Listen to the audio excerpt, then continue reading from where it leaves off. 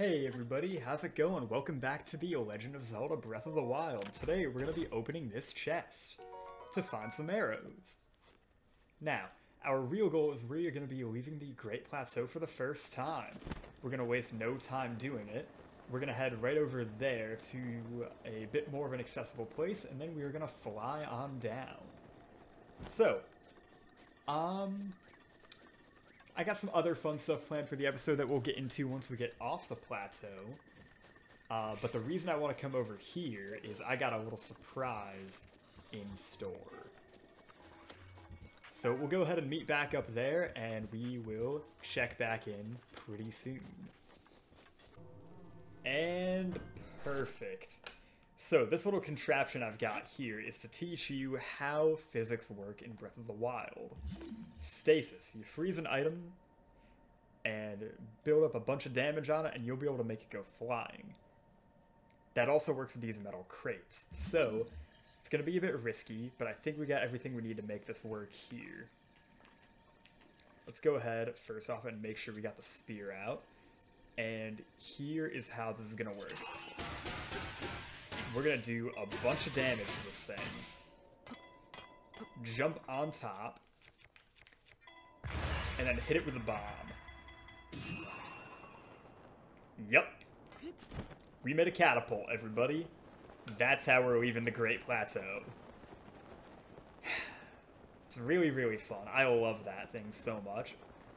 And it's just so cool how Breath of the Wild lets you do that within its physics engine. I remember there was this time where I used to be really into watching all the fun exploits that speedrunners would do. I was never a speedrunner myself, and I wouldn't really watch whole runs either, but it'd be cool to see what's the crazy thing people found out about this game today, right? And there was this time where someone started showing a lot of the developers, all these tricks that people pulled off, and they were like, I didn't even know that was a thing. Also, yeah, I see him there. But it's so cool just seeing what all is possible here. So, what I want to do now is... Oh, do we have... We don't have any rusty weapons. Okay. If you have a rusty weapon, you can throw it to certain Octoroks. Not these ones. And they will eat them and bring them back to you. Octoballoons are really funny, though. We'll talk about them in a little while. But, now that we're off the Great Plateau, there's something else I want to do. And I'm going to make it a bit of a fun thing for this run, just as a kind of randomizer. So, if you go in the settings, you can enable amiibo support. And I mentioned at the beginning I have 3 amiibo. How this is going to work is I'm going to tell you what they are right now, and I'll probably see if I can flash images of them on the screen too. So I have the Smash 4 Zelda and Link amiibo, and then I have the Breath of the Wild Rider Link amiibo as well. And just once, whenever I'm doing a recording session, I'll go ahead and scan all 3, and then whatever I get is whatever I get. I'm not going to save scum for any unique equipment with them. So nothing to worry about with that. But if we get something cool, awesome. If we don't get anything cool throughout the entire game, that's fine too. But I figured it'd be a fun thing to kind of throw in to this experience. So why not? First up, let's go ahead and scan in Rider Link. Why not? I mentioned an episode or 2 ago that I would have loved to have done this with Wolf Link, but unfortunately I don't have him. How amiibo work in this game is you'll get a bunch of random items, depending on whatever amiibo it is, and then you'll get a bigger item in a treasure chest. So we got some fire arrows. See, nothing too big, nothing broken. We're gonna scan in Zelda next. This one will give you some herbs and carrots and stuff like that.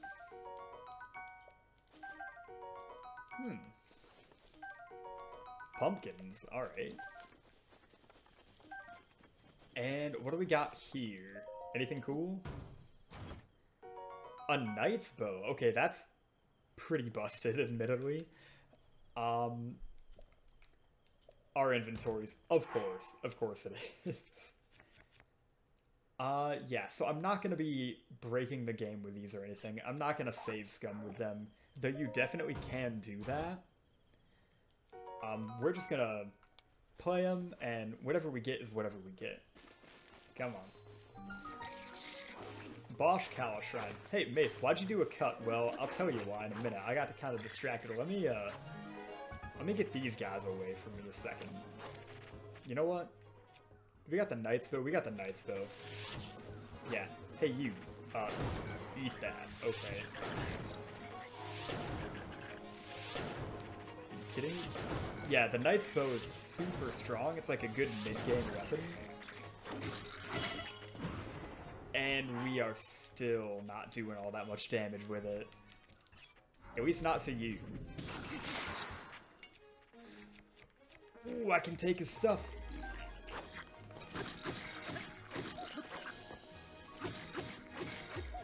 Okay.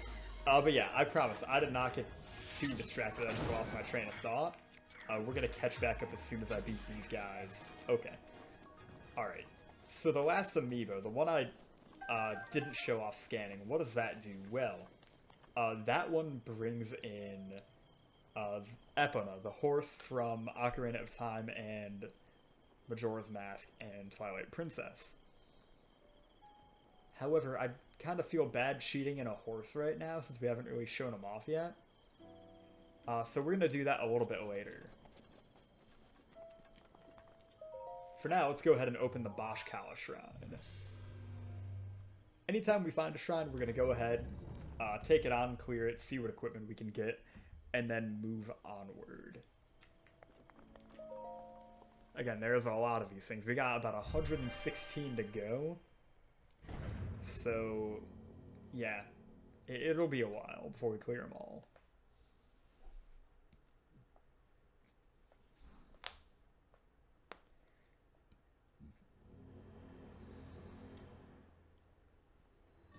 The wind guides you. All the shrine names kind of give you a bit of a hint as to what they do, or what you're supposed to do in them. This one's all about paraglider travel. Open it up, find some amber. So yeah, the runes that we have are more or less all the runes you're going to be getting throughout the game. And everything else is going to be awful. No, everything else is going to be about letting you use these tools to truly explore how the game works, right? So we'll go ahead and ride the wind over. And we have a way back over there, of course. Now, you could just go on, but if you can see it over there, there is actually another treasure chest, and we're not able to reach it. Are you kidding me?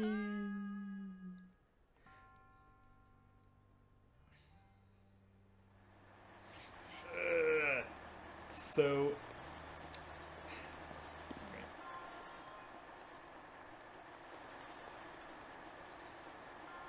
Alright, round 2, let's go. We're gonna go over here, and then go over here, and open this chest. What is our reward? A soldier's claymore.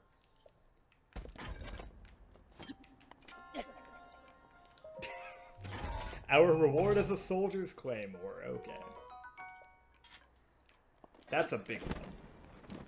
But yeah, this time we're gonna go up there for real.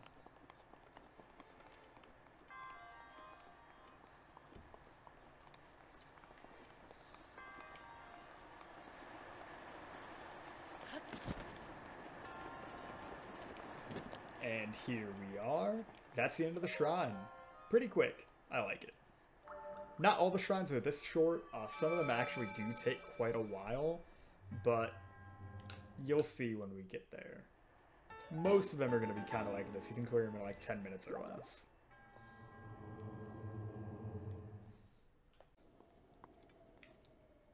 Alright, that is the 5th shrine down. Oh, and now we're getting side quests. Strange mask rumors. Teleportation rumors. These are all EX quests. They're all the DLC ones. They will give you hints as to where certain things are going to be in the world. We're not going to tackle them right now. I might make an entire episode about that, admittedly. I'm not sure yet. We'll see. We're definitely going to clear them all, of course.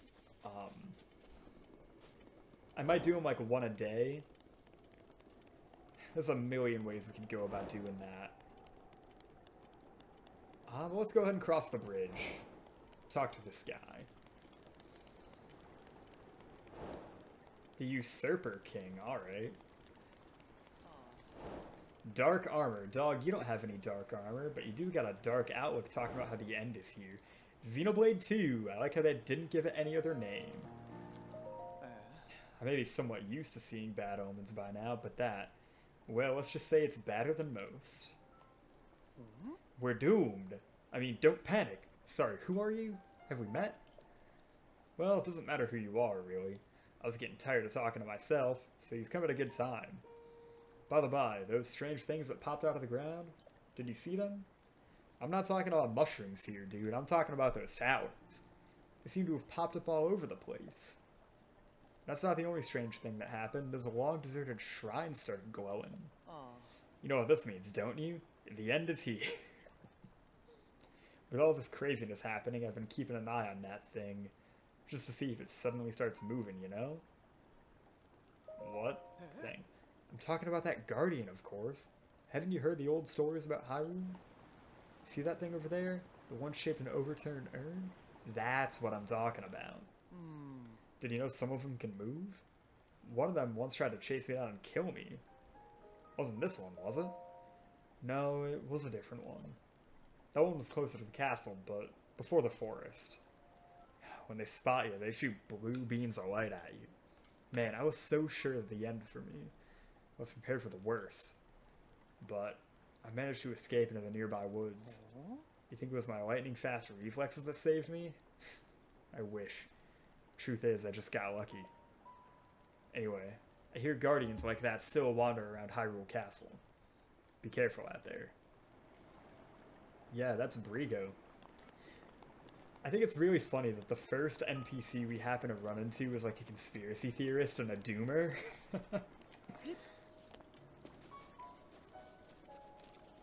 Let's see. We got a fire over here. Yeah, let's show this off. We haven't done it yet. But you can sit and pass time by the fire. This is a good way of changing time if you have like a quest that requires nighttime or something like that. Or you just want to like travel in a different set of weather or anything like that. Any fire will do, even if you just make your own fire by dropping wood and flint and then striking it, that will make it work too. So, Mace, what's the goal for today? Well, I put a pin up there during the cut, but as you can see, there's a tower not too far away. We're going to go there and then make our way a little bit more onwards, but that's probably going to be it for the episode. Oh, okay. I know what to do. I'm about to blow your mind if you never played this game before. You ready? Oh, haha.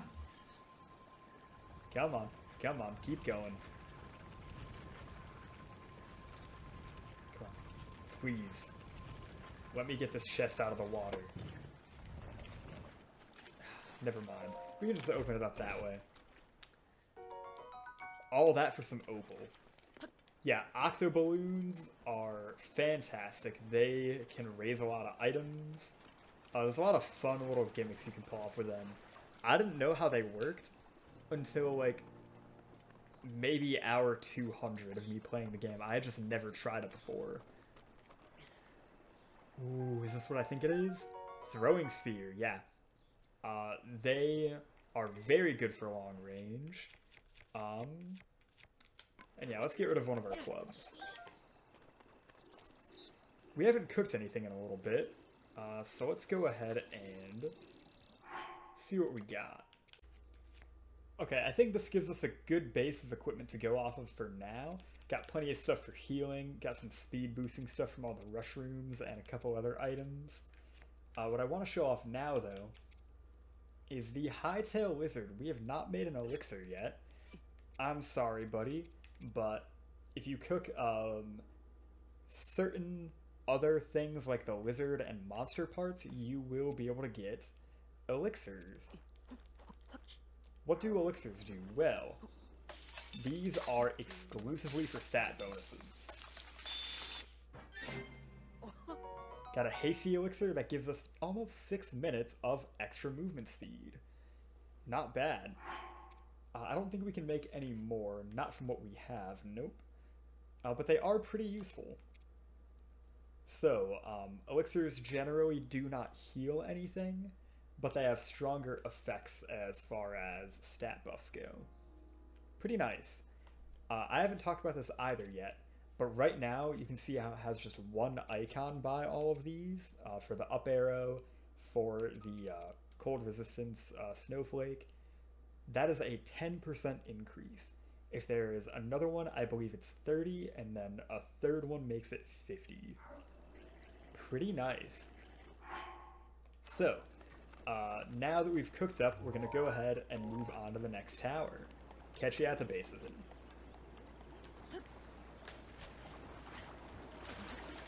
Are you kidding me?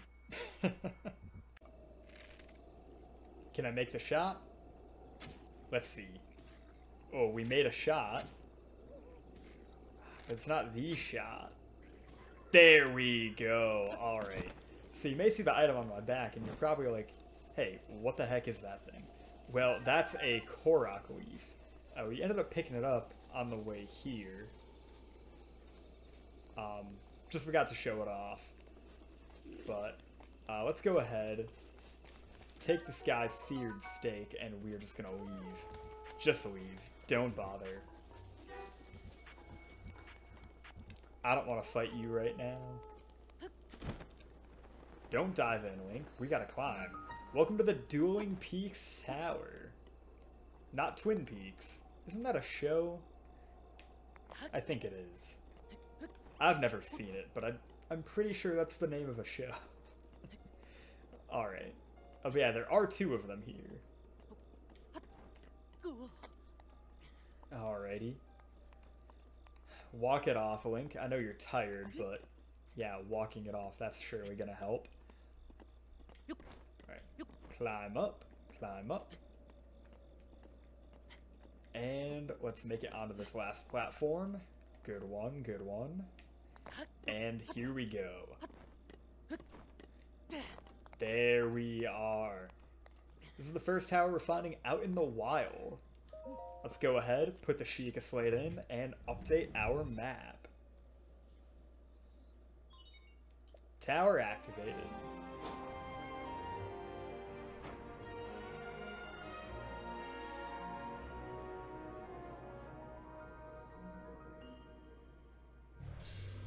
There we go. Got a gate we're probably not going to use. And let's go ahead and get that local information downloaded.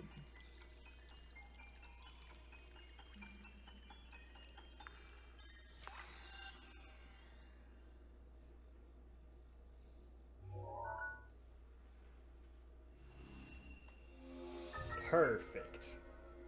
Another whole area of the map updated, and you can see just how giant this is compared to the Great Plateau.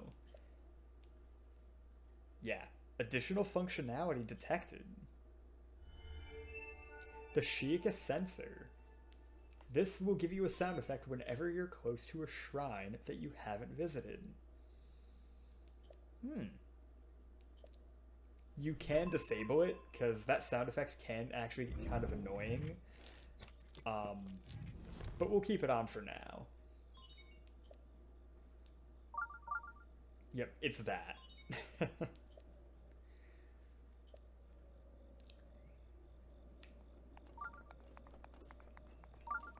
Yeah, it's not too bad, but it will kind of bother you a little bit.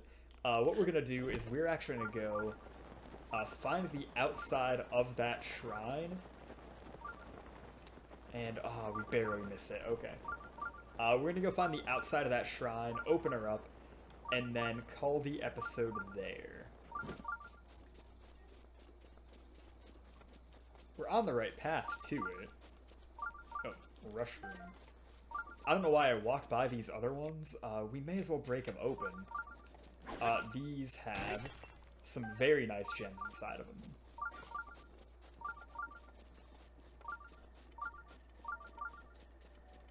So where's our shrine? There's our shrine. There it is. The Ridahi Shrine. This is a really important one, actually. Why? Well, you will find out next time. Thanks for tuning in. We'll catch you later. Have a good one.